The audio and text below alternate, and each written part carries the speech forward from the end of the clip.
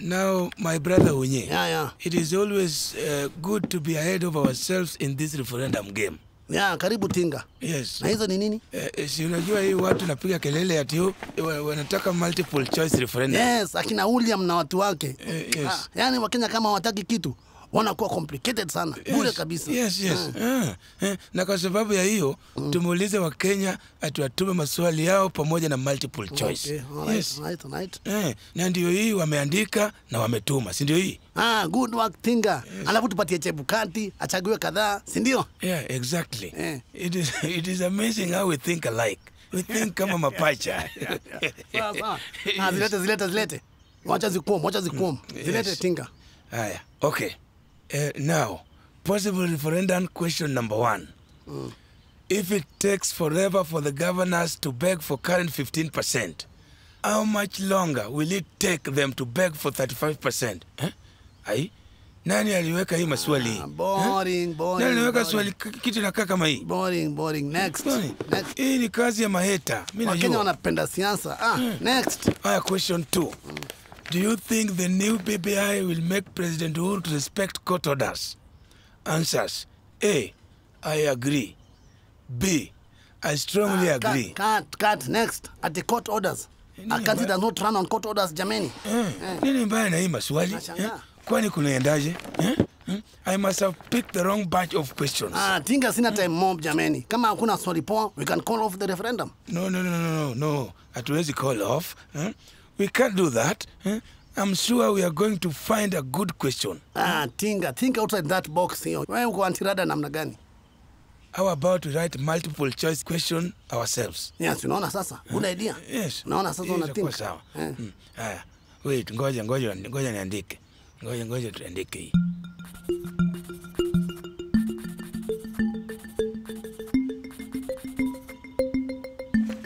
Haya, hebu soma hii. Chukua hii sasa soma.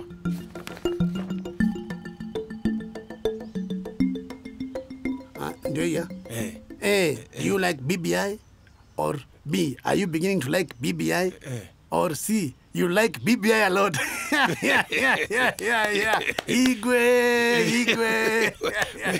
Nice one. Sasa hiyo ndio umeanza kufikiria sasa tinga. Out of the box. Genius. Out of the box. Tinga. Wazi. Hapo ndipo. It's just as simple, umesikia? Unapenda BBI ama umeanza kupenda BBI ama unaipenda BBI zaidi. Na Wakenya wenyewe wanachagua. Yes. Pigia Chebukati akuje mara moja achukue. Hata kwanza watu wa social media watachangamkia sana hii story. Kabisa. Utaona? Yes, kabisa.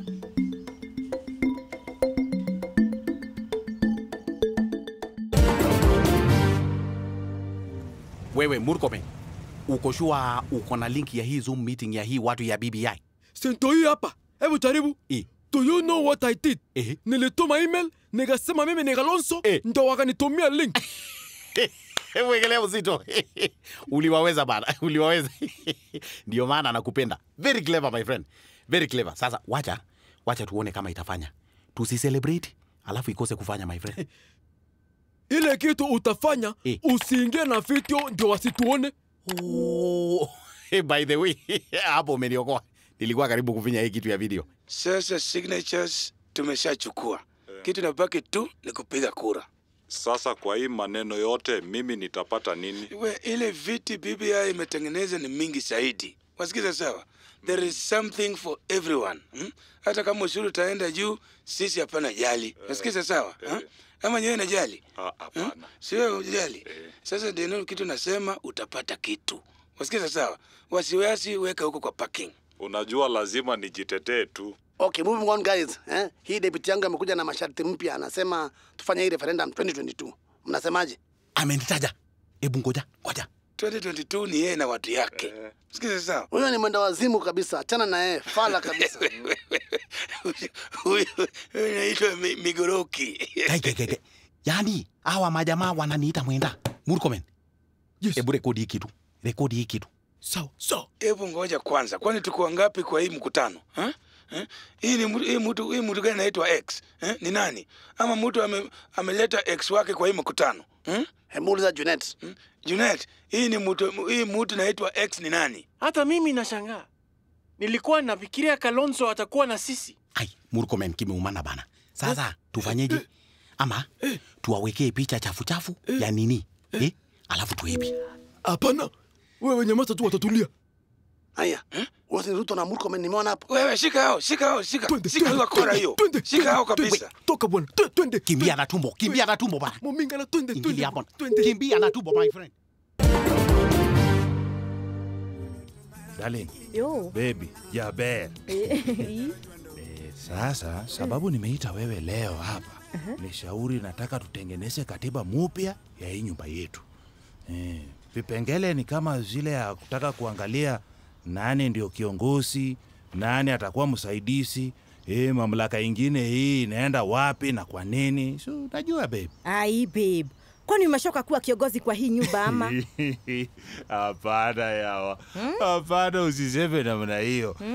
Katiba ya nyumba unajua ni katiba ya nyumba kawaida. Inafanywaga revision baada ya miaka kama 10 hivi. Na hata sasa unajua sisi tumechelewa. Ai, lakini that is so soon. Ngoja kwanza. Tulisa. Nitulise nini? Ngoja nikuulize. Unaonaje nikuandikia Prime Minister Home Manager? Nikuandikia Prime Minister Home Manager. Kwa sababu wewe tayari unakuaga huko busy sana. Uko busy sana ukikuwa assistant wangu. Alafu akuje na wasaidizi wangapi? Wawili. Yani deputies ama ukipenda house help. Sio utapenda? Wewe babe, akili yako haiko mzuri wewe. Sasa kwa hiyo unasema utaki. Aha, sikiza tunawalipaje hawa watu unasema na unajua tuna struggle na madeni. Babe, stop panicking. Stop panicking. Na kuna familia haina deni. Wewe. Maji ndio hiyo tumekatiwa hii mwezi.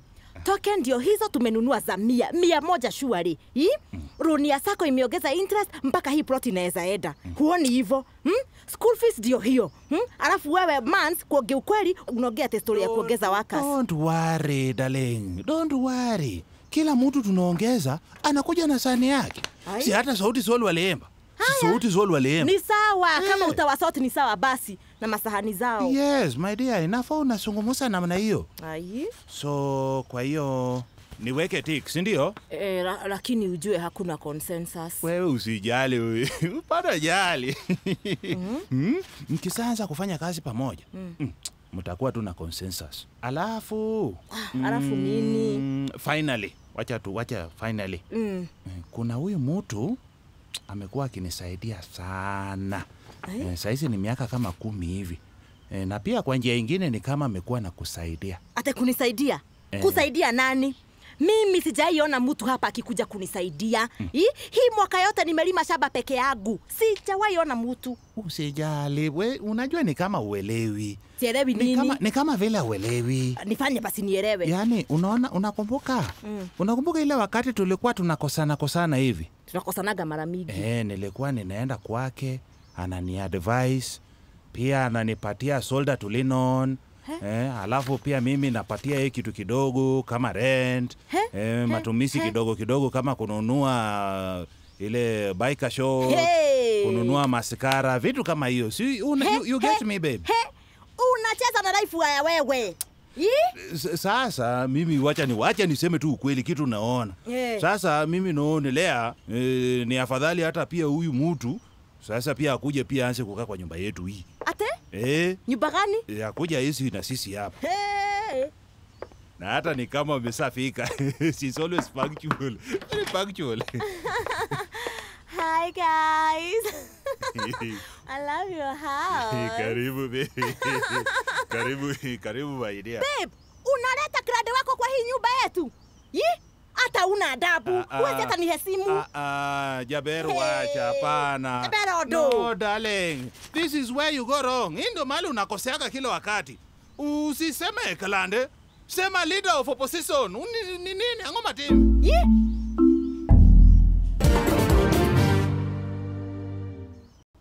Hello viewers at home. My brother and I are here to conduct an experiment to show just how easy it is to enter these dark corridors of social media and emerge alive on the other side. Yes, and while at it, we will collect views on what social media people think about BBI and the important and very crucial referendum coming soon. Come with us. kuja mujione. Yes, yes, we are not afraid. Kuja. Sawa.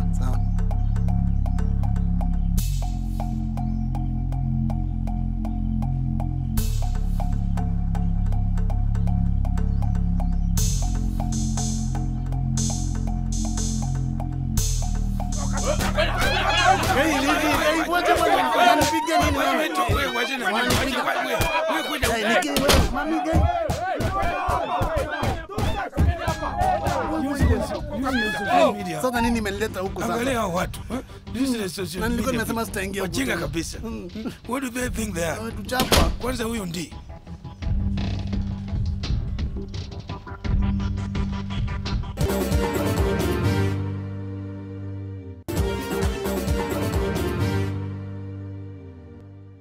Check us out on www.xyzshow.tv for the best ofs and much more fun and laughter. Oh yeah.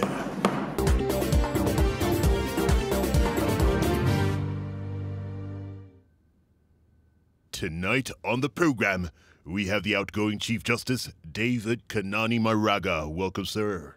Thank you very much, Kev. You're welcome. Now, you are credited with a historic ruling that nullified the 2017 elections.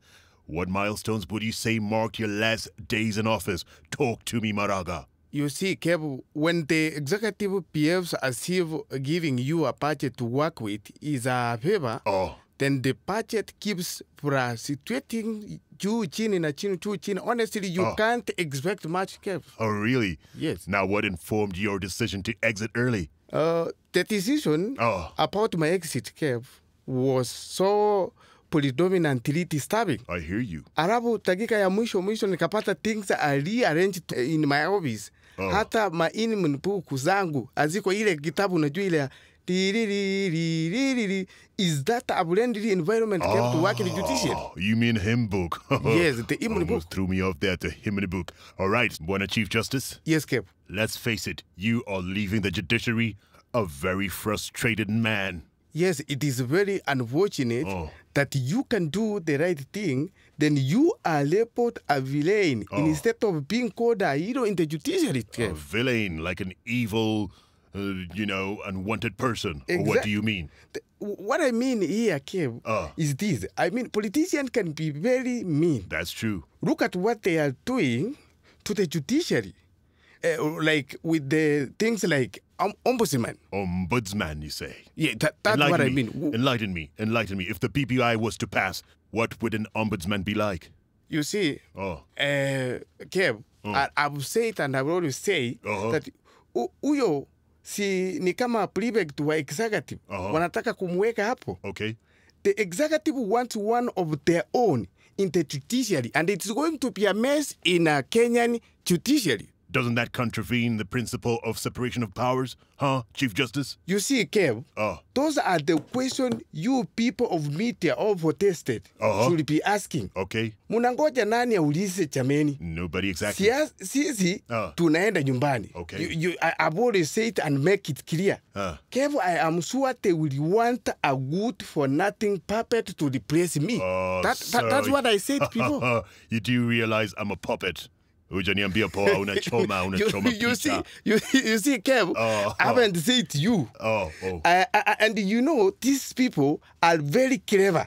They will want a puppeteer of ombudsman. You know it.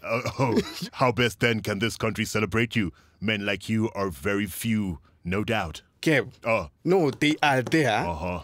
Then you see, the problem is that most of them have a price tag. Has someone ever tried buying you? Kev, you know, these things I've always said and put it in media and everywhere. The question should not be whether anyone has ever tried buying me.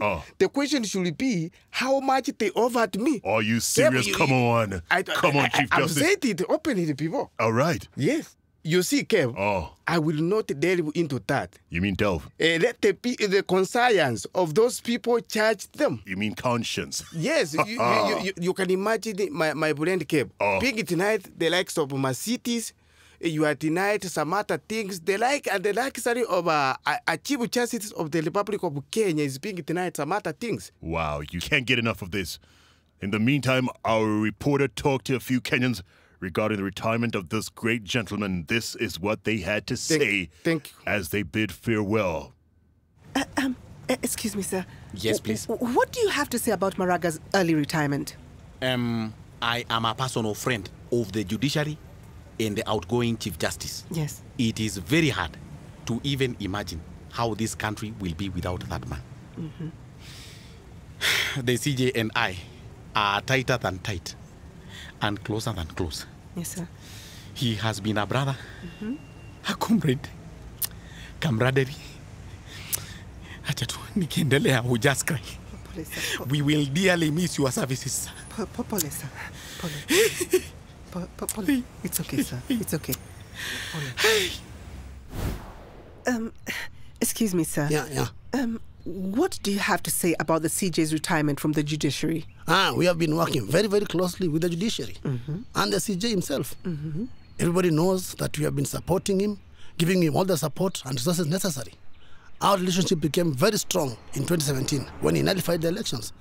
And since then, we have been visiting and revisiting him very often. I wish he could stay long enough to work with the ombudsman. Thank you, sir. Thank you. Folks, that's what they are saying out there. Here at the XYZ show, we celebrate you. Thank you for very your much, boldness Thank you. and selfless service to this nation at the judiciary. Thank you. Any last words? At least, Kev, I can hear you recognize my presence in the judiciary and the impact I've met with the judiciary as well. You see, Kev, is never personal here. Kama kuna mtu nimekosea mimi nasema pole. They are supposed also to forgive me. But I wish, especially like for the country of Kenya, more so the judiciary that seems so frustrated.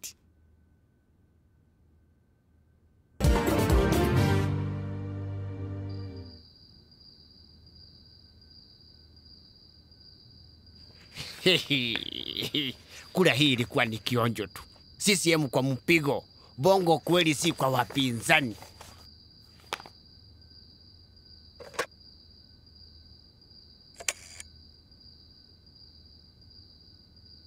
Karani? Naam. Hebu niletee kile kijitabu nione kama nitajiburudisha kabla ya kwenda zangu kulala.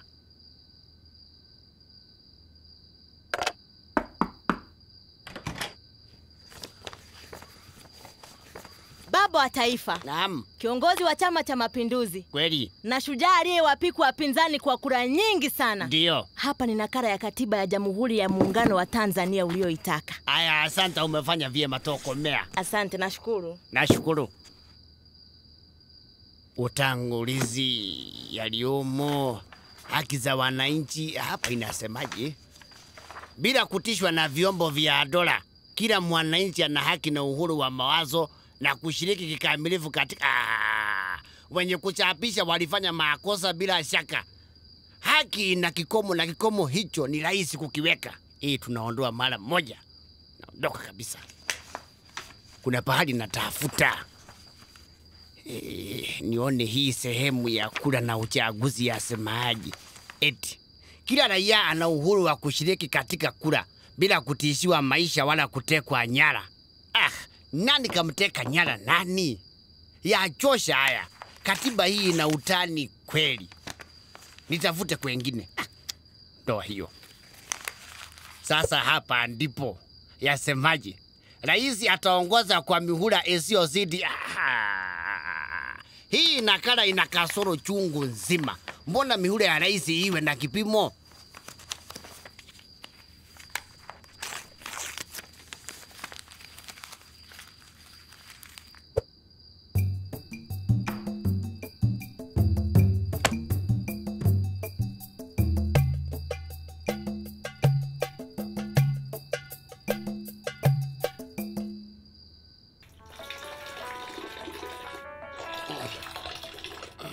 Hii katiba ya Wakenya wanaunda itanifaa kweli. Ni kutoa tu vipengee kadhaa na itakuwa bomba kwa wabongo. Wacha nikamuulize rafiki yangu Profesa Pierre Lumumba anitumie angalau nakala moja. Wacha nimupigie.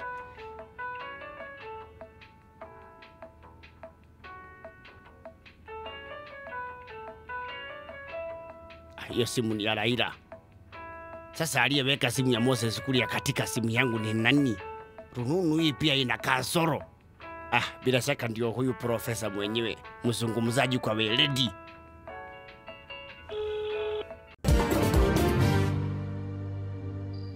Check us out on www.xyzshow.tv for the best ofs and much more fun and laughter. Oh yeah.